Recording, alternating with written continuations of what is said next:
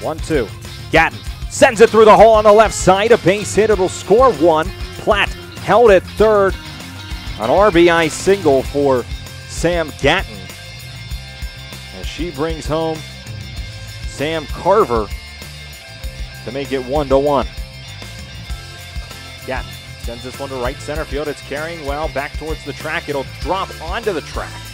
An RBI double for Sam Gatton as she strolls into second base standing up.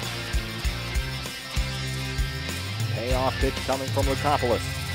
Claire Hanlon sends this one into center field.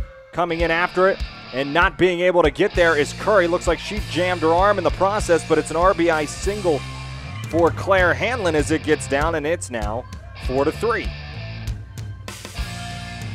And an off-speed pitch from Weeman got her looking. The 0-1 sent out to left field. This one deep. This one is gone over the left field wall. A 3-run shot off the bat of Caitlin Merling draws this game to within one. It's 7-6 Wesley.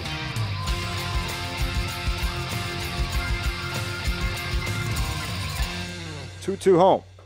Got her looking.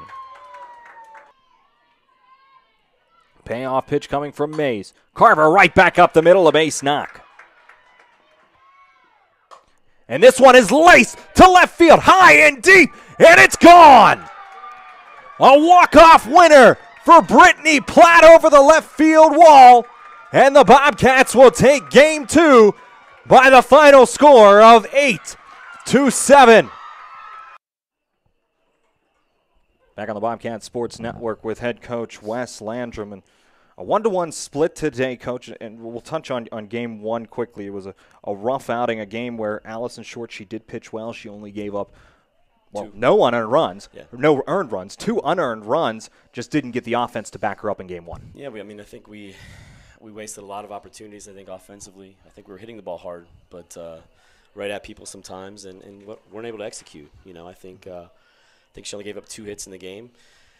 And when she gives up 2 hits in a game, I think that's we should be winning those games. So, game 2, what a resilient bunch your team is in that second game. Your team goes down 1-0, they go down 4-1, they go down 7-3, and they still fight back. What does that resiliency tell you about your team? A lot. I think the game is never over, which is nice. I would like that urgency a little bit earlier in the game than in the 6th and 7th innings. I try not to panic. I hope that they don't panic, but I think it's nice when they're a fighting ball club. Allie Weeman eventually ends up getting the win, comes in a great bit of relief for your team. She comes in the 4th. She does give up 3 runs, but again, all unearned again. Great job from her out of the bullpen. Fantastic job. She came in and threw strikes.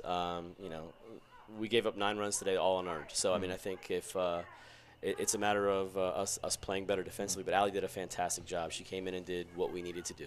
That final at-bat, Brittany Platt, she had herself an okay day. She struggled a little bit this year. You think an at-bat like that can get somebody who was a first-team All-CAC player going? For sure. I think hitting's contagious and hitting's a feel-good activity. So I think when you feel good, you certainly hit better. So. One more home game this weekend. We'll make it a doubleheader tomorrow as the Salisbury Seagulls come into town for Senior Day. What are your feelings heading into that matchup with Salisbury tomorrow afternoon? If we make some simple plays, it makes our lives a lot easier. I think that's what we're shooting for tomorrow. So.